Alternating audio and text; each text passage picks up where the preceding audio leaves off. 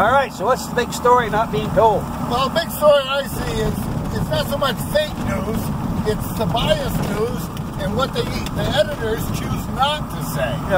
Yeah. Like right now, I think that between Google, Amazon, and Facebook, and those guys, they own such a big chunk of the social media network that if they decide to censor conservative posts and thoughts and ads, that they just don't mention it, it doesn't show up, and conservatives are lost through the way to get their message out.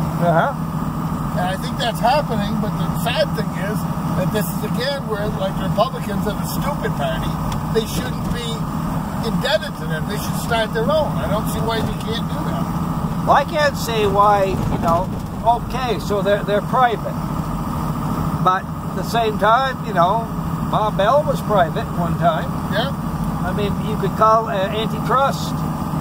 Yeah, and Zuckerberg didn't do himself any favor by not showing up in England. You heard about that? No, what happened there?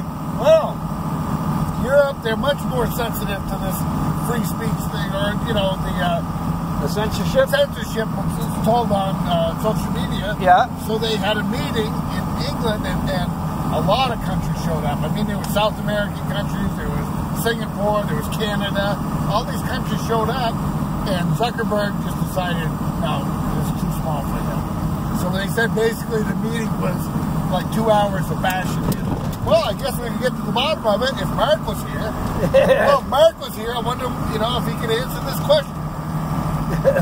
Because they sent some low-level manager from Europe that, said, well, I'll have to get back to you.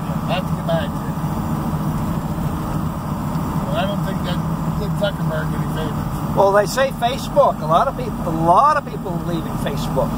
Of course, they don't report it. Yeah. I'd like to see him get sued and go out of business. Yeah. He's got deep pockets. He builds a wall around his mansions. Oh, I'm sure. Yeah. And then that asshole Bezos that runs Amazon, that scam he ran, touring all the cities around the United States. Oh, we're going to build our second headquarters in your city. You just have to submit what are you going to give me to do that. Oh, yeah.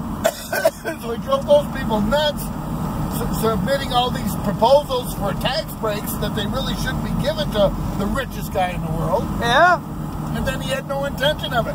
Where did he build? He built next to his 2 mansions on the East Coast. Yeah. One in New York and one in Washington, D.C. And he got the tax breaks, and too. he still got the tax breaks. Yeah. They said in Europe that's illegal. And it should be illegal, because who the fuck are the politicians to take away money from their coffers? They say, well, it'll bring jobs. Well, no, there's no checks and balances there. He says he's going to bring 50,000 jobs over the next 10 years. If he doesn't, how do they sue him? They can't. They have no mechanism for that. Yeah. So it's all a big scam. Oh, yeah. I wonder what Bernie would have to say about that the richest man in the world is getting all these tax breaks. He's got more houses than I do. Yeah. I only got 3.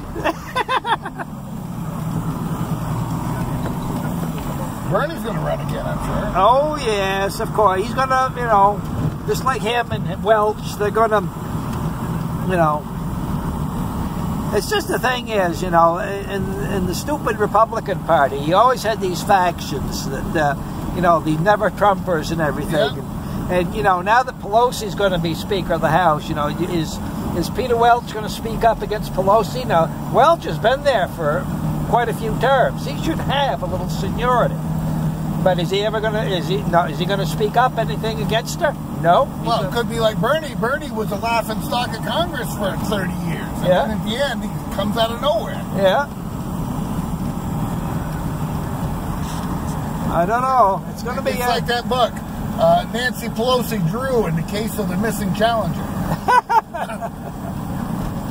Because those 13 people, whoever they were, they signed it, said they wouldn't support her. Yeah. But they didn't have anybody to support her. Yeah. I can't believe I thought the Republicans should. I didn't know Republicans had a say on that. No, this was the Democrats. Yeah. 13 of them signed this letter saying they wouldn't support Nancy. like 3 weeks ago when they were talking about, Yeah. you know, maybe she didn't have it, but then nobody would challenge her. Yeah. The only guy that might have coulda was the one in Long Island, New York, that Alexandra Ortega took. Oh, yeah. And he's just happy he got voted out, so now he can become a lobbyist and be rich. Yeah.